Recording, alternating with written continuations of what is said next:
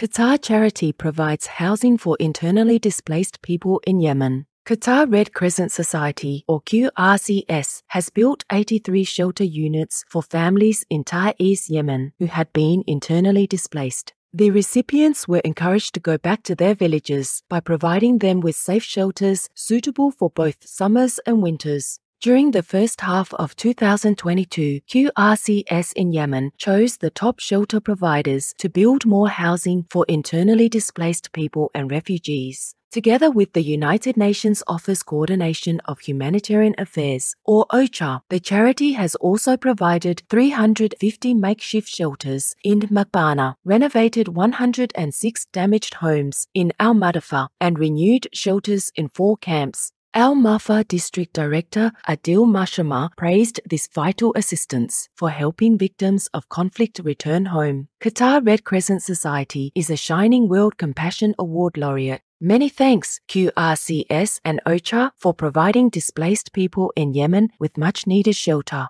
May the people of Yemen be blessed with a bright future in Allah's benevolent mercy.